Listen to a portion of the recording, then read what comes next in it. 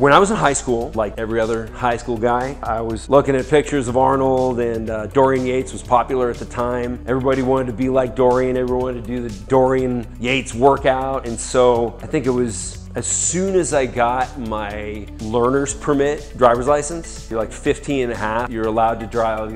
The law has probably changed in California now, but when you're 15 and a half, you're allowed to drive during daylight hours by yourself with an adult in the car. So I basically got my driver's license so I could go to the gym. That's all I wanted to do was have a gym membership, and I wanted to be jacked. That is where my head was. That's what I cared about. My friends, they're all the same. We were all gonna meet up at the gym every day. So started going, and I very quickly realized that nothing was happening, despite the fact that I was getting a whole lot of protein. I was doing all the movements that all my favorite athletes were doing according to Flex magazine, which at the time was an abomination of literature. I don't even know if it exists anymore. I think it's just online now. But they've sort of been forced to be more real because the internet has been more real. And by real, I mean the athletes are talking about their genetic differences, which is a good thing. And they are talking about the performance-enhancing drug use that is very prevalent in bodybuilding. It's not shocking to anybody.